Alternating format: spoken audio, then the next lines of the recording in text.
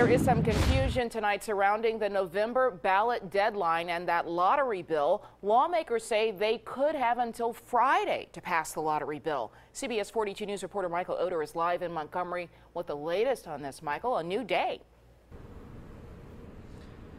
Yeah, Sherry, the confusion surrounding when they need to get this initiative passed out of the State House to go on that November ballot. Secretary of State John Merrill saying this afternoon to the media that the deadline is today at midnight. 11:59 actually is what he said. Lawmakers out there are interpreting state law differently. There are some lawmakers that believe it could be Thursday.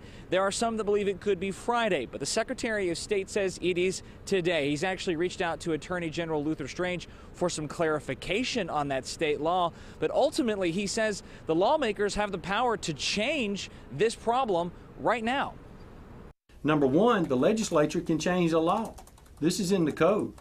This is not in the Constitution. So if the legislature changes the law that was passed in 2014 and directs us to add this to the ballot, then we'll have to do that. Now, of course, that would require a new bill in the State House to go through both those houses to change the state law on how ballots are put together. And with the struggle that they're having with the lottery bill right now, that could take a lot of movement to get through the State House. We did learn just a few minutes ago that the lottery bill did come out of the House committee responsible for it. It will go to the House floor tomorrow, we're being told, for debate. That's tomorrow, Thursday, past the deadline, the Secretary of State has said. Live in Montgomery, Michael Oder, CBS 42 News.